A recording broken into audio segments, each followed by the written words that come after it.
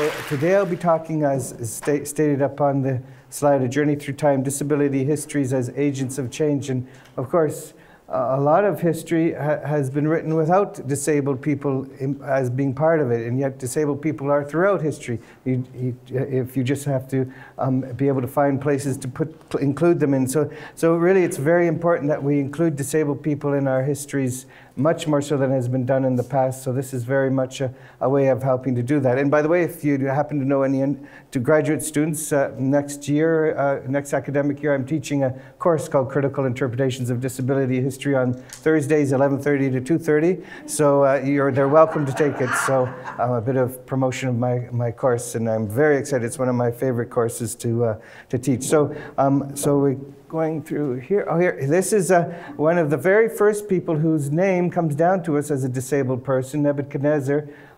He was considered mad, and so this also brings up the issues of ancient others, doesn't it? Very much so throughout history, of disabled people being othered. Nebuchadnezzar was in the book of Daniel in the Hebrew Bible in the Christian Old Testament, and he was cast down from his throne in ancient Babylon because he had the gall to say he was greater than God. So God cast him out amongst the animals. As you can see, he's walking on all fours, and he was cast out for 7 years. It was a form of punishment to him.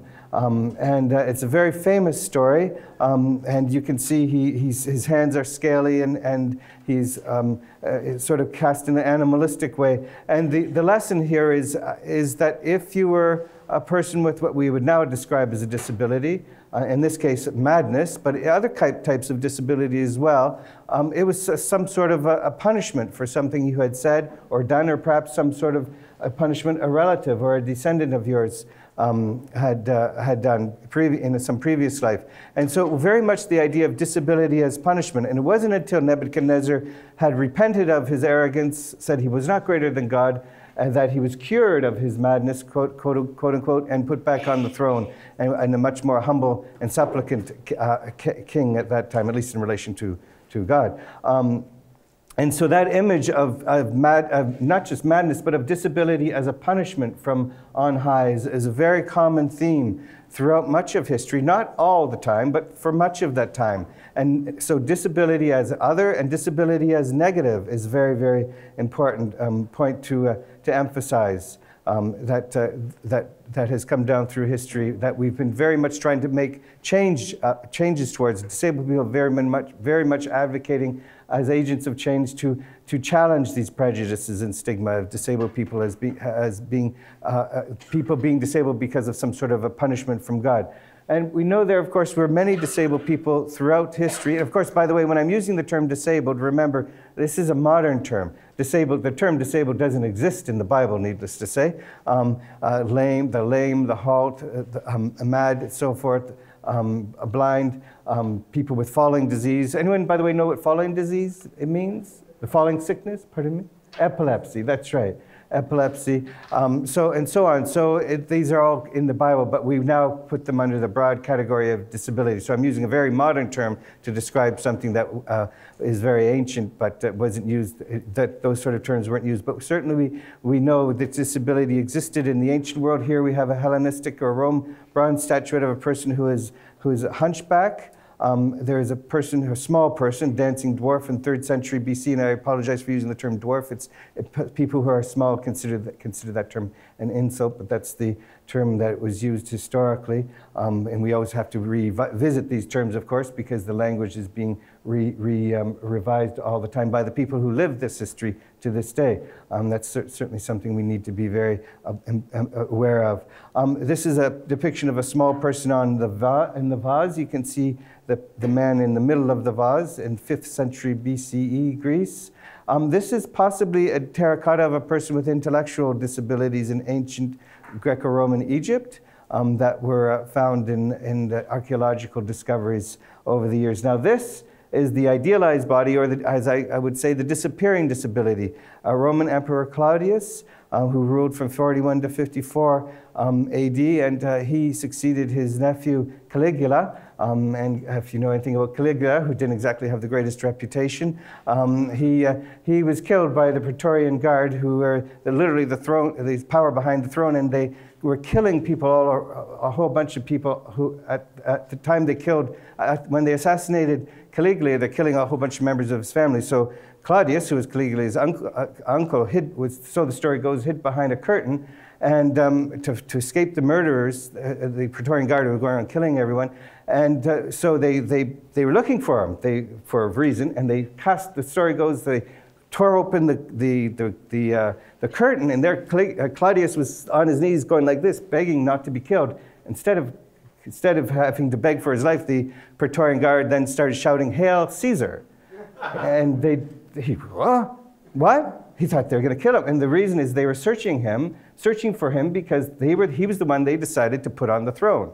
And the reason they put him on the throne, they figured he would be an easy emperor. They could control him because he had what we now call having a disability. We're not exactly sure what Claudius's disability was. It could have been cerebral palsy. It was at the very least some sort of a speech disability. It may have been a cleft palate, depends on what sources you read, but he definitely had some kind of visible disability. And so the image of him as being, quote unquote, and again, this is an offensive term, and I apologize for using offense, of being dumb or not being intellectually smart enough to rule was considered a reason why the Praetorian Guard chose him. As it turned out, he was a much stronger ruler, or more ruthless, that could be another term for strong, ruler than they expected. He actually was able to get somewhat away from the Praetorian Guard. I won't go into the whole history of Claudius, but the point is that when you look at his body, you don't see any image of him being disabled, but apparently he was visibly, physically disabled. So we have to also be aware that in history, a lot of the images that were depicted are falsely used or not accurately recorded, certainly of the big and high and mighty figures as well. But it's also important to emphasize how some leaders were also disabled, and that was also used to stigmatize them. I was using a text written by someone in the early 20th century who was making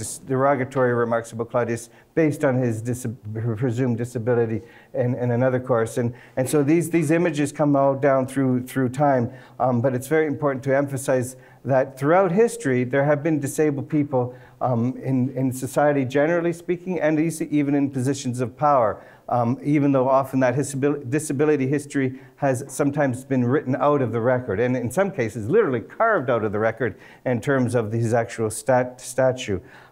Generally speaking, in ancient times, it needs to be emphasized, there were huge numbers of disabled people who were much more integrated in society than we think. We got to remember that disabled people were very common in society. It was very common, mostly because it was agrarian society. It was very common for people to get disabilities. For example, it was very common for people to get eye infections, and they didn't have Visine in ancient medieval times, needless to say. You would get eye infections, and people could go blind or have different disabilities of the eye. That was common. Someone would be working in an agricultural field. They'd fall down in their work. They would get a dislocated leg, and they would be physically disabled. And yet they were integrated in different ways. They would do other parts of the work. Most families didn't have the option of saying, okay, you can't work for us. You can't do any work for now we'll shunt you off to a social service agency, which of course didn't exist, needless to say, before the mid-20th century. So they integrated most people with disabilities in the household economy in some ways. So disabled people really weren't segregated out of work and employment, generally speaking, if they lived with families, in terms of people with physical disabilities or even sensory disabilities, until well into the 19th century. Ancient histories, you see all kinds of people with disabilities were incorporated into household economies as far as the records tell. Of course, it's very hard to find a lot of material because much of this history isn't recorded.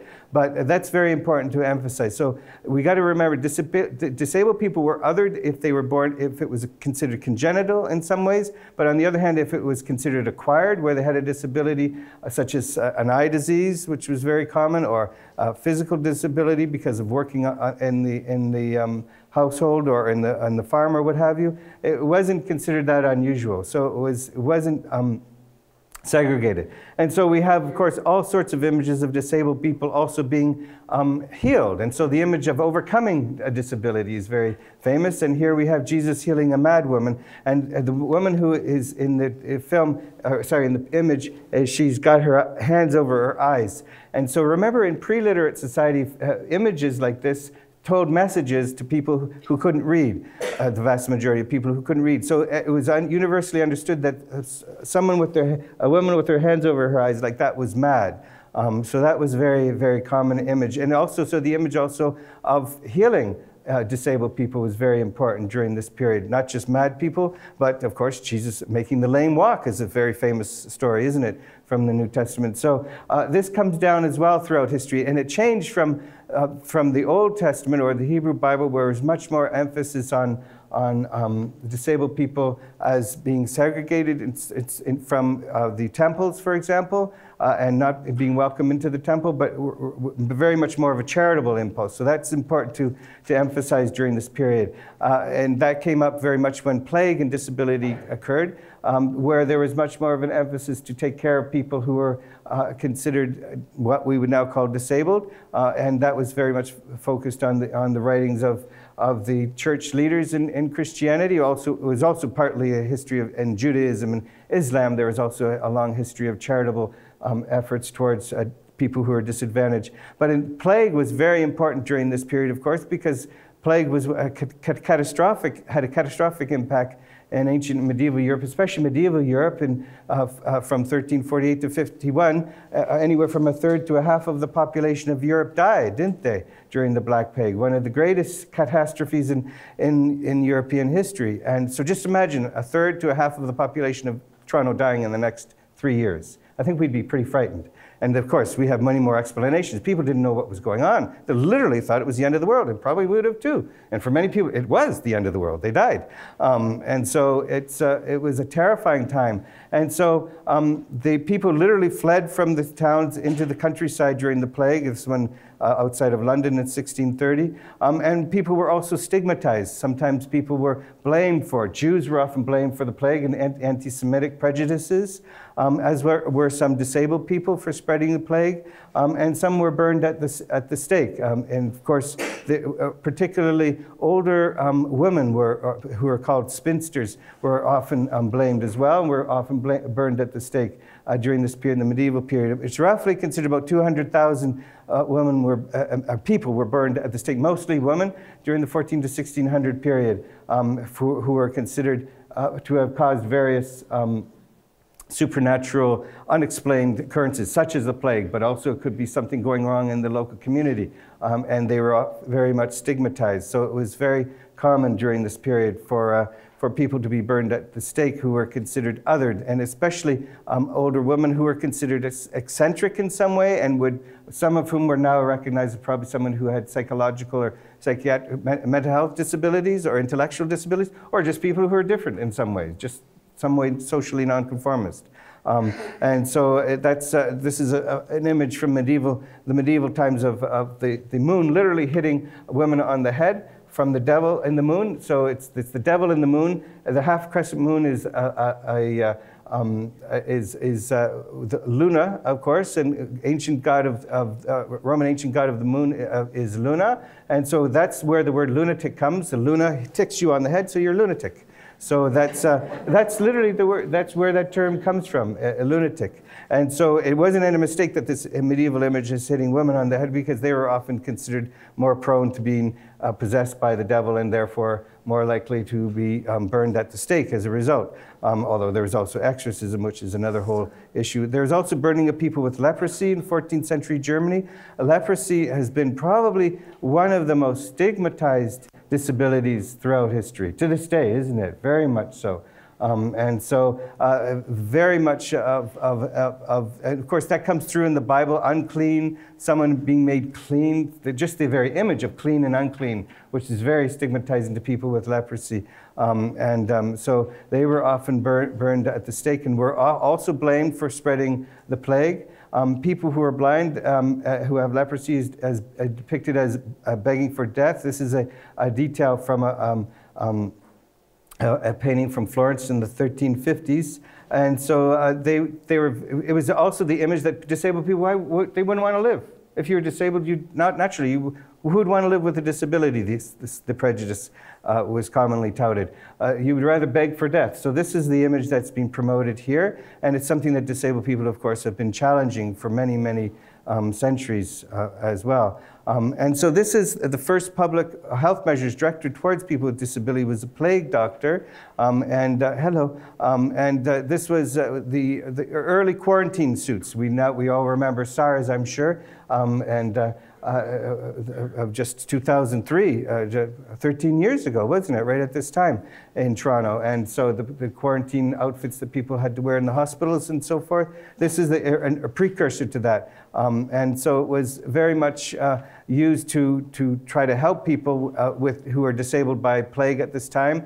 But at the same time, it was also a way of making people frightened of disabled people. So it was contradictory, because people would often be walled up, literally walled up in their houses until they died, because people were so frightened of the plague. And so there was all of these images of disablement as being not just othered, but literally as a contagion that you could get from other people, and as a sickness that should be avoided at all costs. So the charitable impulse I referred to earlier in the Christian faith, but also certainly belongs in the Islamic faith and Jewish faith, amongst others. There's very important for having important development of hospitals and the development of charities and religious facility for people with disabilities in the great creation of hospitals in ancient and medieval times. The Hotel Douze you heard of Hotel Douze? The hospital, God's Hospital. It's created in France in the 7th century. It's right, there's one it's not the original one, right near the Notre Dame in Paris. If you go to Notre Dame, the Hotel Douze is right just off to the side there. Not the original one, but it's still on the original site. Now, mind you, hospitals are also a place of great fear. You generally didn't go to a hospital unless you were basically going to die. They were places of great contagion as well, because they didn't have very good sterilization or anything like that, which didn't come up, medical science didn't recognize the importance of sterilization till the mid to late 19th century. So during this period, it was common, someone would die and they'd use the same bed sheets and put the next person in there as well. But usually it was very much a place also where disabled people went who had nowhere else to go. St. Vincent de Paul was probably the most famous Catholic saint who very much promoted in 17th century France taking disabled people off the street and at least giving them a place to die in these hospitals. And so there's a long history as well of hospitals as basically what we would now call hospices, even though they weren't considered that as such, but there were places where people would go to die, and most of whom were disabled people who were in their last stages, many of whom were homeless and left literally on the street. And so here, during the medieval period, most people, if you were disabled, unless you had a family to take care of you, you were not able to get much support from elsewhere outside of the church. The church would be one of the few other places. But if your family came from a well-to-do background, they could perhaps provide some sort of financial support to go to somewhere like a prayer chapel. And so there were places for people who were mad, such as Margaret A. Sellius. I'm sure I'm not saying her name right. She was an actual person. She lived in the early 1500s, 500 years ago, and she was mad, and her father was the burgomaster of a town in Bavaria, and they brought her to the prayer chapel where she was chained, as you can, I think there, oh yes, you can see right there, she has a chain on her. They put a chain on her leg to keep her from going, and then in the corner you can see the layperson praying for her. Usually it would be a nun, but she's obviously not a nun. She doesn't have a habit on. But they would pay someone to pray for the person to get over their illness or their madness, as it was construed at that time. And so this was about the best treatment one could expect if you were from the upper class during this period. For the lower classes, this was the pre-confinement area. People lived in the community at that time. They were very often wandering the streets or lived with their families. At this time in the Eastern Orthodox Church, people who were mad were often made, or sometimes made into saints. there's a history of fools, and fools were considered a positive aspect of having some sort of divine message from God.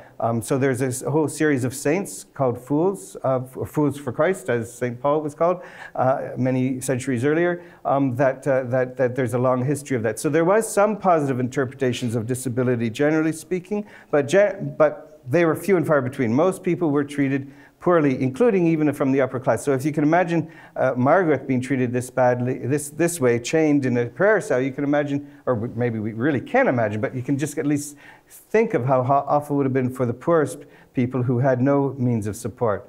Klaus Nahr was a person with what we would now recognize as having an intellectual disability. He was a real person who lived.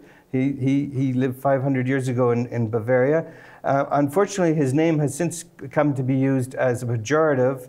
To be a Narr in Germany apparently still means to be a fool. So his name has come down, apparently in popular German culture, to be used in an insulting way.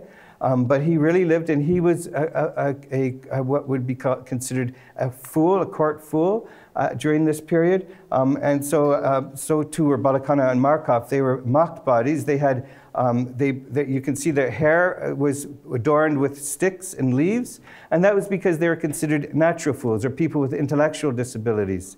And there are various sorts of categories for fools in disability history. Natural fools for people with intellectual disabilities, mad fools, people with what we now call psychiatric disabilities. Again, all these terms, of course, are modern terms that are coming along with with disabilities. Cripple fools, obviously people with physical disabilities, and artificial fools or gesture, people with disabilities who dressed up as one or more of the above to imitate and mock them. So when you see a clown in the circus, or a jester, that comes right out of disability history. Comes out of the history of people dressing up to imitate people with disabilities as different and as somebody to mock. Now, of course, there are some historians, such as H.K. Eric Middleford, who's done a lot of this history, and from which I've gotten a lot of information from on this topic, who's done histories of this, who also wrote about how fools were allowed to speak truth to power that nobody else could do. So, for example, Klaus Nahr or somebody else who was considered a mad fool or a crippled fool. Again, these are offensive terms, and I apologize for using terms like crippled, which is certainly offensive to disabled people, generally speaking. That nevertheless, they would be able to speak truth to power in a way that they wouldn't be punished, generally speaking, because they were considered to be not responsible for their behavior, generally speaking. So was the stereotype. But nevertheless, they were treated in a very poor manner, it has to be said, by those who owned them, who were the aristocracy or the church leaders at the time. They lived in a way that was also very denigrating, wasn't it? Because people came, it would be in effect, I'm here, you're the audience, let's say at a court of medieval Europe, and you're all laughing at me because of what I'm saying. Well, obviously it's very insulting. So we have to be aware that they were treated in a very poor and derogatory and insulting manner. Even if they were given shelter by the aristocracy and rich, it was only to serve the purposes of using them in a way that was considered entertainment. That was would have been hardly entertaining for the people who were treated like that. And so, of course, most famously, Foucault wrote about ships of fools going from harbor to harbor to find a place of entry.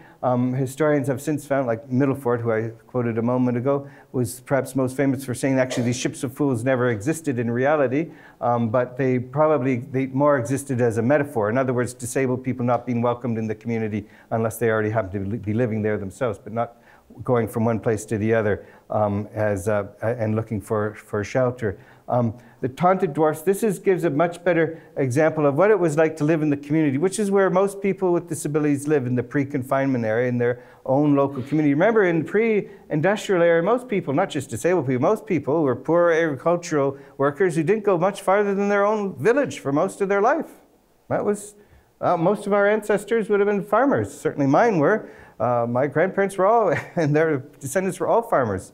So it's, most people, certainly hundreds of years ago, before the pre-industrial era, before the 1800s, would have just been in the local community. So this is what it would have been like for disabled people to literally be taunted taunted, insulted, chased, laughed at. It would have been a living hell often. It was very unpleasant, to say the least. And there are, of course, gendered dimensions, which are when you consider the experiences of women with disabilities or girls with disabilities as being in many ways more oppressive than that which males experience as well, because there was also issues around sexual harassment and abuse that occurred that could also happen to males as well, but more frequently towards females that happened. And so there was all sorts of issues that come up around the way in which people with disabilities were treated. There were sometimes privileged groups of disabled people, few and far between, such as in the marriage of people with disabilities at the court of Peter the Great in Russia in 1712.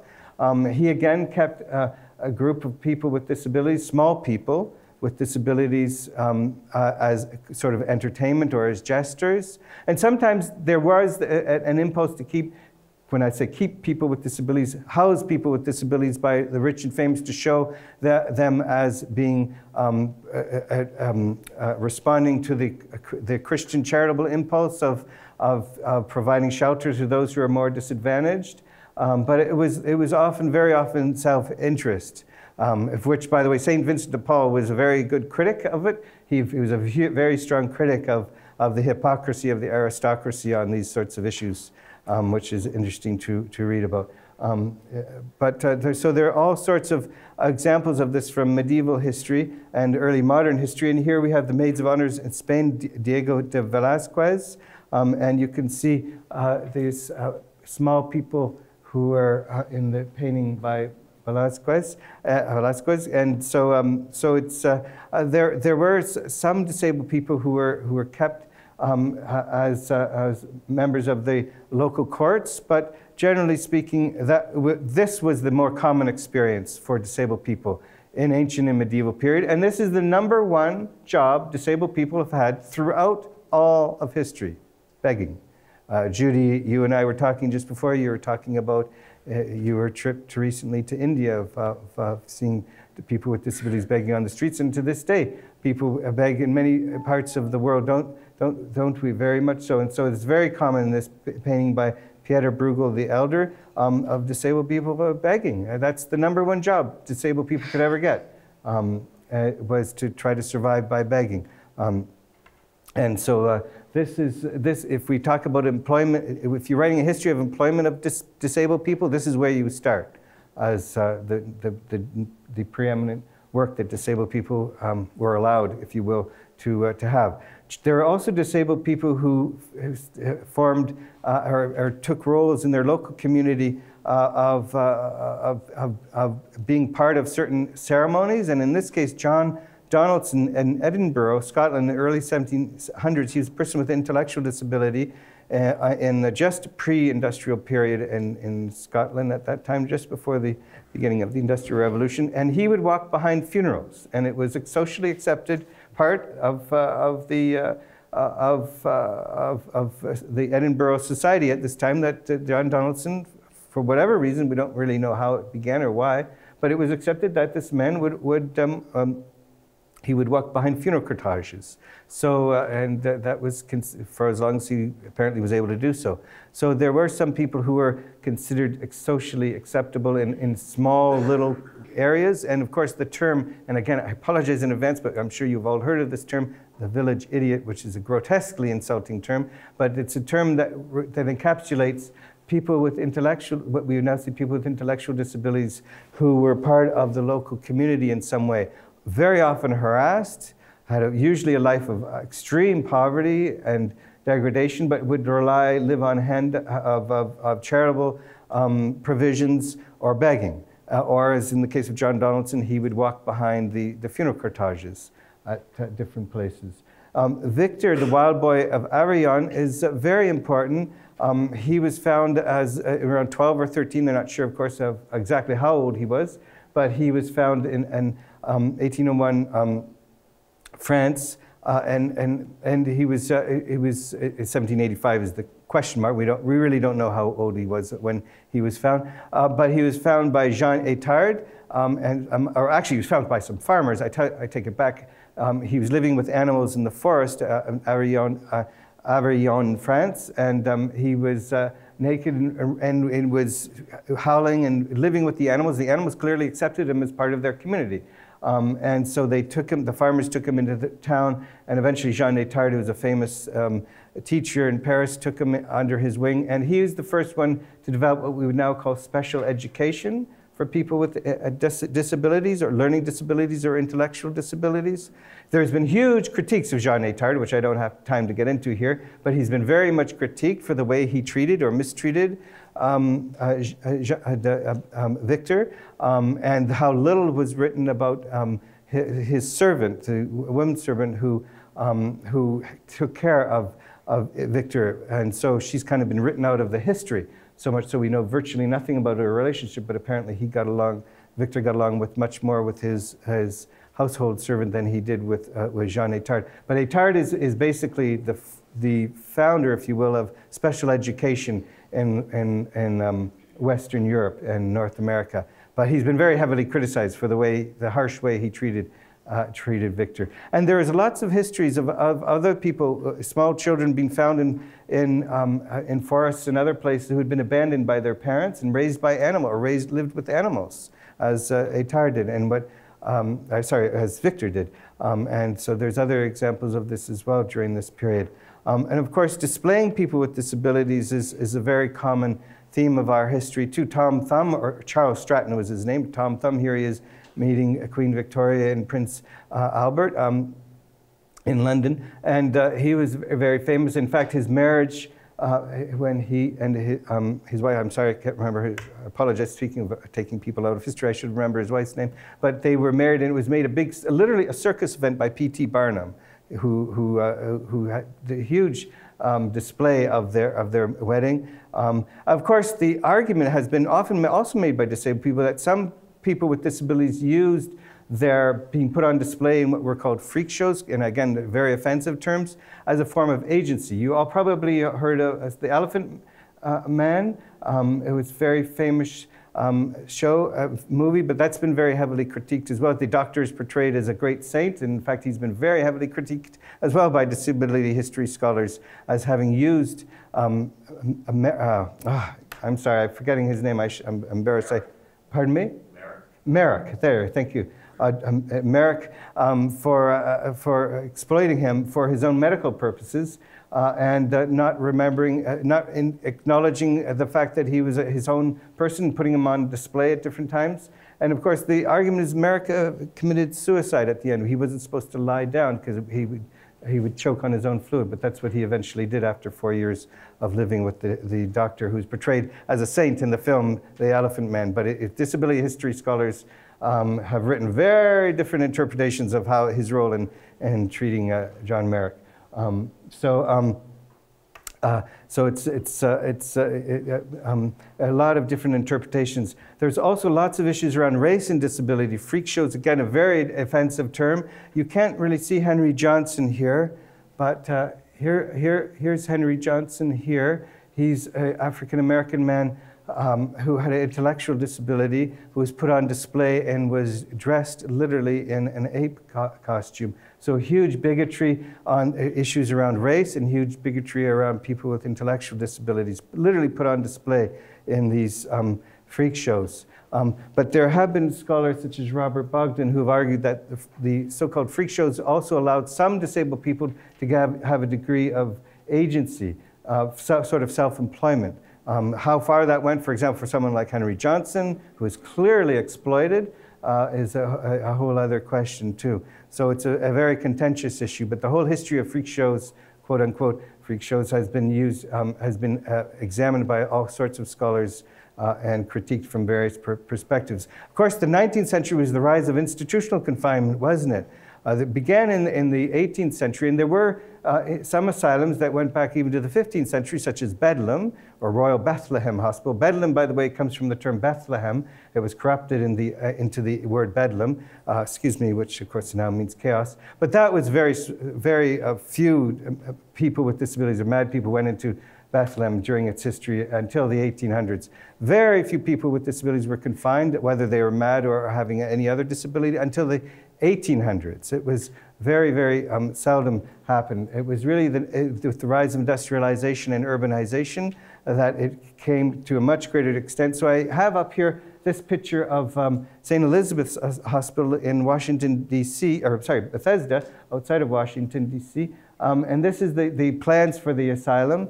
You can see it's huge grounds, but it's also important, again, around race and disability. These literally, this is, of course, pre-welfare state. So remember, people who are at the front of the asylum, of the institutions, had literally better treatment. The further back you went, the worse off you. Back wards literally have, you've heard of back wards, I'm sure. They have a very justifiably horrible reputation. Literally, the further back you went, the worse off you were. The closer you were to the front, you were a paying patient. Your family or somehow your estate or whatever was able to pay a certain amount. And so if you're really lucky, you had your own private room, but more often it was semi-private. But the vast majority of people who ended up in these institutions were poor people who had no money and were on very crowded, wretchedly miserable wards. So the further back you went, the worse off you were. But especially if your skin color was not white. And here is the lodge for colored women, and here is the lodge for colored men. They were way, there's been studies being done on the treatment of African Americans in the United States during this time. It was dreadful, far worse than even the worst conditions for white patients, much more overcrowded and abusive for African Americans. And just so we're not too smug to think, oh, it didn't happen in Canada. Actually, it did in BC. And Robert Menzies, a professor, and Simon Fraser has done research and found that Canadians of Chinese background were put on segregated wards in the 19th century. They were eventually integrated into the general population by the early 20th century, but they were given the worst jobs to do as well. So lots of, and of course, the treatment of Aboriginal Canadians has also a long and a discreditable history. People with, if there's an area that needs a lot of research in Canadian disability history as well, by the way, it's the history of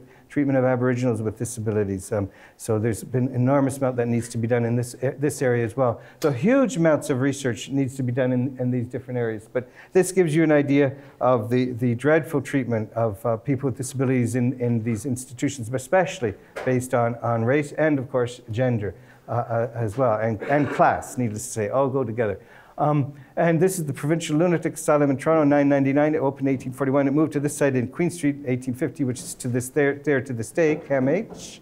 Yes, Center for Addiction and Mental Health. That's right. I volunteered there. That's why. Okay, yeah, this is the precursor to CAMH. So this picture was taken almost 150 years ago, 148 years ago, of what the old building looked like to this day at that time. And they tore that building down in the 1970s. There's also the Ontario School for the Blind in Brantford. It was opened in 1872, which that school is still there. And lots of different schools for the blind existed in different places and in different institutions. And they also have a history of abuse as well. The Jericho Beach one in Vancouver, there was lawsuits around the mistreatment of people. So the history of these institutions have a very sordid history of confinement and of abuse of people with disabilities. Aurelia has been very much in the news, or Huronia has been very much in the news recently, hasn't it?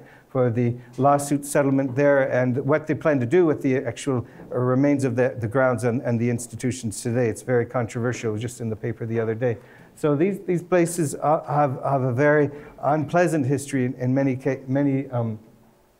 parts of our history. But there are also others who would argue that they were also places where some forms of community were formed and some education was provided. So there is a learning Braille at Brantford in 1936. So some people have also written about how there were communities formed there, particularly for people who were deaf. There's been an argument by some scholars who've written about this topic in the United States, and that schools for people who are deaf also allow people to form common cause with one another. The first time groups of people who were deaf, for example, were gathered together collectively were in these institutions. And so that led to greater political activism and awareness amongst different people who are trying to make changes, and particularly fighting against oralism.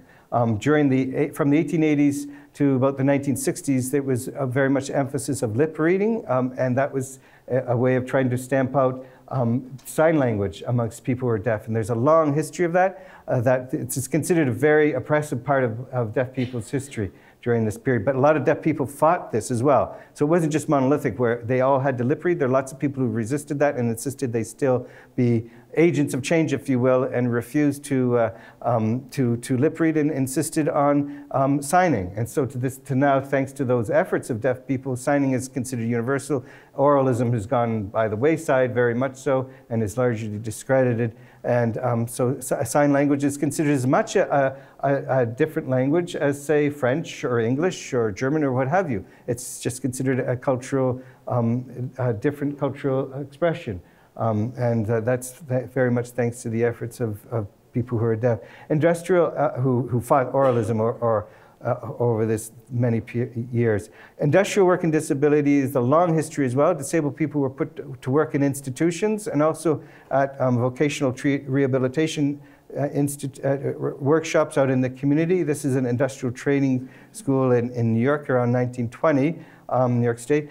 So lots of people with disabilities, of course, were provided with work, quote unquote, in the industrialized economy where they were expected to produce as disabled bodies in ways that didn't exist in the pre-industrial world. I talked about that before, about how in the pre-industrial world, disabled people were part of the household economy.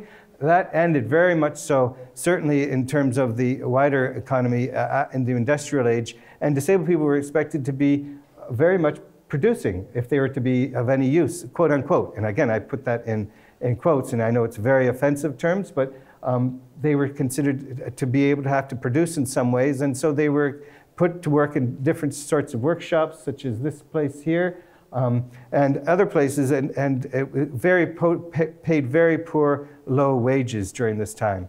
And so this idea of disabled people as being a drain on the economy very much influenced immigration policies, didn't it? That's as you see in the next slide.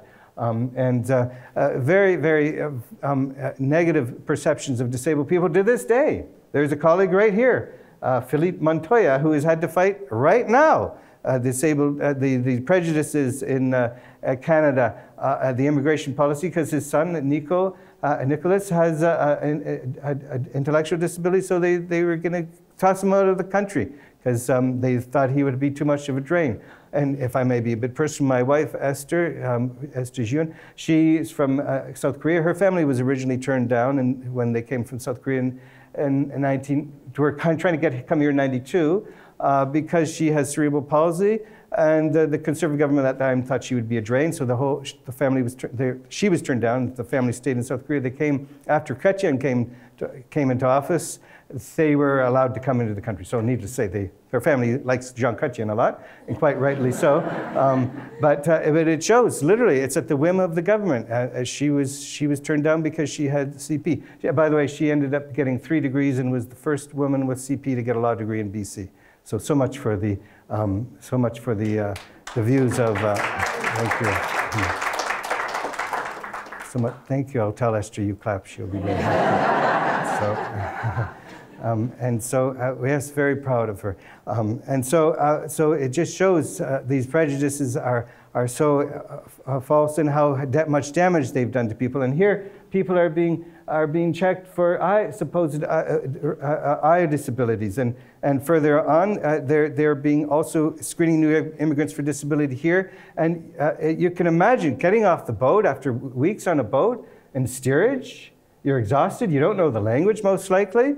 And then you're interviewed about private things in front of a room of people. I mean, it's pretty distressing, wouldn't it? So you can imagine how often people wouldn't pass these. I shouldn't say fail, but wouldn't pass these interviews for all kinds of reasons. But there, you can see here, this man has an X marked on his shoulder. That means the immigration officer said there's something to. He's telling the customs officer, pay special attention to this person. There's something suspicious about him.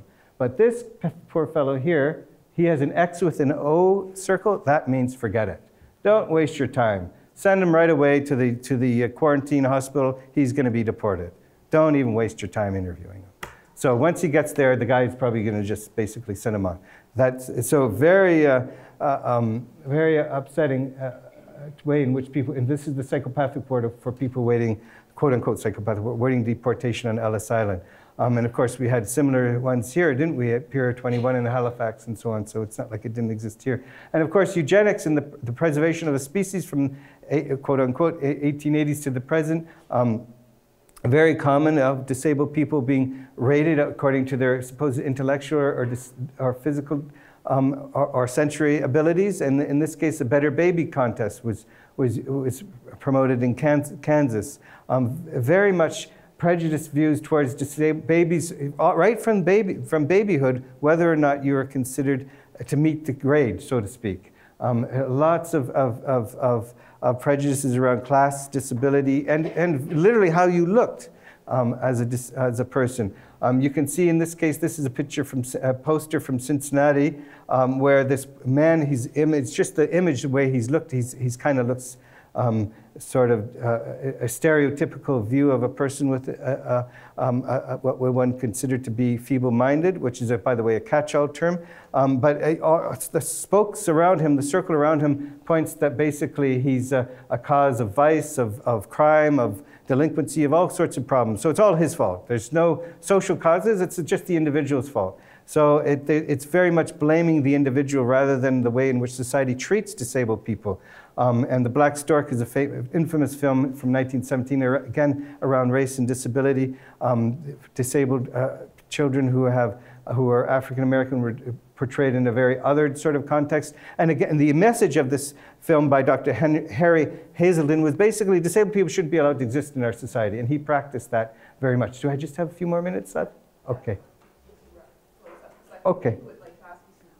Okay, very good. So I'll just go quickly through the gender and disability. Disabled people, women in particular, were sterilized, and that happened here in Canada, as we know. Emma Buck and Carrie and Emma Buck. Carrie Buck was sterilized in 1927, and so over 60,000 people were sterilized in the United States, and several thousand, just under 3,000 in Alberta and a few hundred in BC. People with intellectual disabilities were literally graded. The sterilization took its most horrific examples in Nazi Germany. Sterilization, not punishment, but liberation was the image used. In 1936, we know about 500,000 people with disabilities were forcibly sterilized there. Almost 200 people with disabilities were murdered in Nazi-occupied Europe, probably more. We know more now about Eastern Europe. Those archives were closed from 1939 to 45. So that was the most horrific expression of a lot of these prejudices, of course, that happened. And of course, the charity to disability benefits. Begging for a living is a common theme in this history. Arthur Fuller in New York City begged to live, and he had a person with physical disability. Literally, you had to have a license and say that you were blind, as this unnamed woman from 1916 New York did.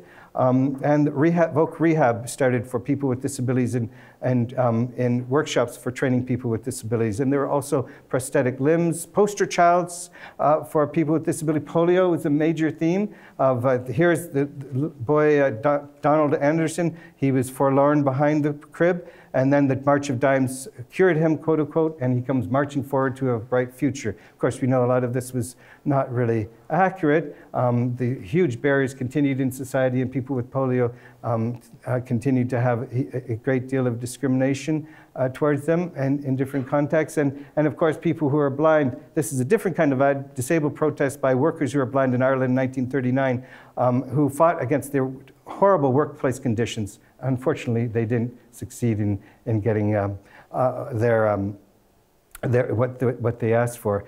So these efforts continued well into the late 70s. In my last slides here, before you can ask some questions, a picture of C.C. Weeks in 1978 Berkeley. She protests the inaccessible theater show of Coming Home. Ironically, a film about a disabled Vietnam veteran she couldn't get into. She's in a wheelchair, so they're protesting the absurdity and hypocrisy of this. And so disabled people very much throughout this period throughout this history, have been very much acting as agents of change. The last slide I'll be showing you is Justin Clark's triumph in 1982, where he's a person with cerebral palsy, and he fought having to stay in an institution against the wishes of his father, and he was able to live out in the community, which I understand from a former student of our program, he continues to live out in the community to this day.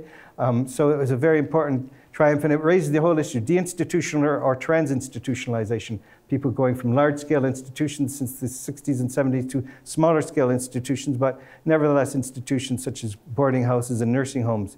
How many people are actually able to live full lives out in the community that they may wish to do, as happened, fortunately, for Justin Clark, but the question is how many others do. So this is something that disabled people have been fighting for many decades and centuries as agents of change to challenge these prejudices in their communities and in their countries and society at large. And I'll be very happy to answer any questions you may have. So thanks very much.